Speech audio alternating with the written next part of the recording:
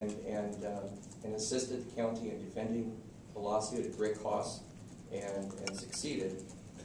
The other aspect is, as Mr. Boggs mentioned, when the lawsuit was filed, it is a policy of Union Pacific Railroad to cease dialogue with respect to projects.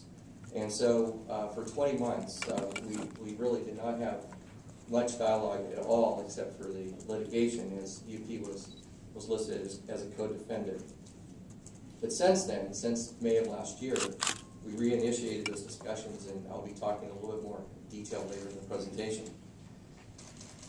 We also secured the support of the Port of Oakland, which is evidenced by a letter presented to this board. We also did replanning, and replanning based on the feedback and input that we received from the community, which was tremendous, and also reflecting the current economic landscape. We also brought in Spinnaker Energy. Spinnaker is a large renewable energy company that is based here in California, in San Diego, and to pursue generating new revenue streams for the project. And finally, we established a schedule to prepare the draft EIR that is part of this presentation today. The progress to date, I'll review with you the county tasks, the Union Pacific Railroad, as well as the Port of Oakland. The county tasks completed have been every component that has been required of us, ranging from land use planning to feasibility studies for both utilities and finance, transportation analysis, as well as ensuring that the county costs per our agreement are covered. We've implemented $5 million worth of work, and more recently completed a deep radar investigation of Pioneer Cemetery near Groves Landing, and of course defended the project in the lawsuit. Our relationship with Union Pacific has evolved. When we started our dialogue with Union Pacific several years ago, Union Pacific's interest was really providing a lease for us to use the tracks and then provide our own equipment, locomotives, rail cars, and all the other elements necessary for railroad operation. This means that we would have to partner with a rail operator and provide a tremendous amount of upfront capital. Today, what we're talking about is actually Union Pacific actually being the operator, running the trains between Groves Landing and Oakland back. And of course, this would eliminate the necessity of purchasing locomotives and rail cars, etc., creating a separate enterprise. And so that helped us in reducing the cost of the project. And certainly, as I mentioned, UP has stated in writing their support. Union Pacific Railroad, for almost 100 years, has operated out of the Port of Oakland. They have their own facility at the Port of Oakland, an intermodal rail facility, loading and offloading containers off of ships and putting them on rail. Many of these containers go to what they call long haul, which is a trip from basically Oakland to Chicago. The critical component of the port's support for the inland port in Groves Landing is the fact that we're not interfering with the long haul shipment from California to Illinois, but we're really looking at a separate spur route that connects today Groves Landing to the Port of Oakland.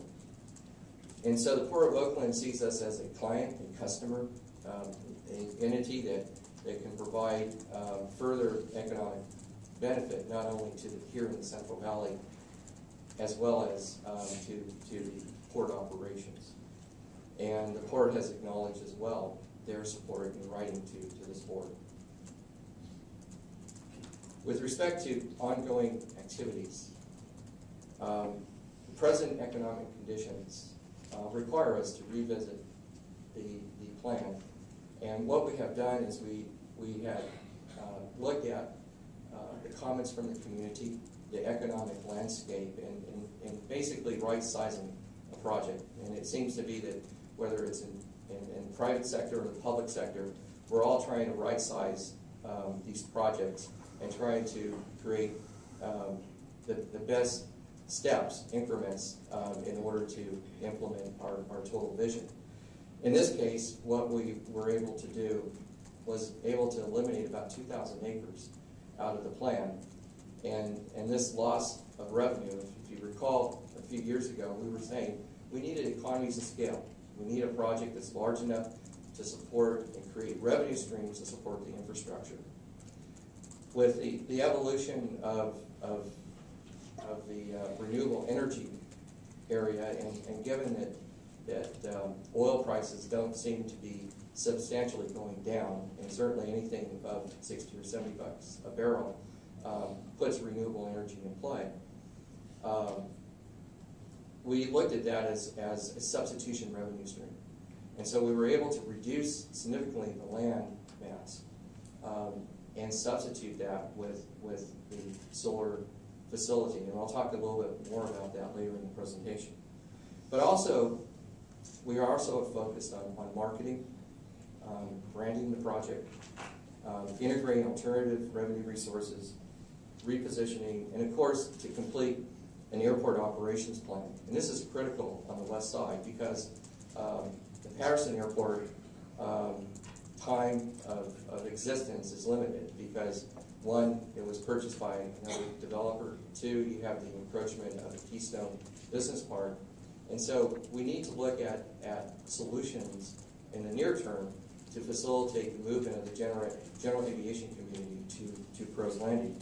But also we see that airport providing tremendous opportunities to provide other aviation services as well as maintenance and storage of planes.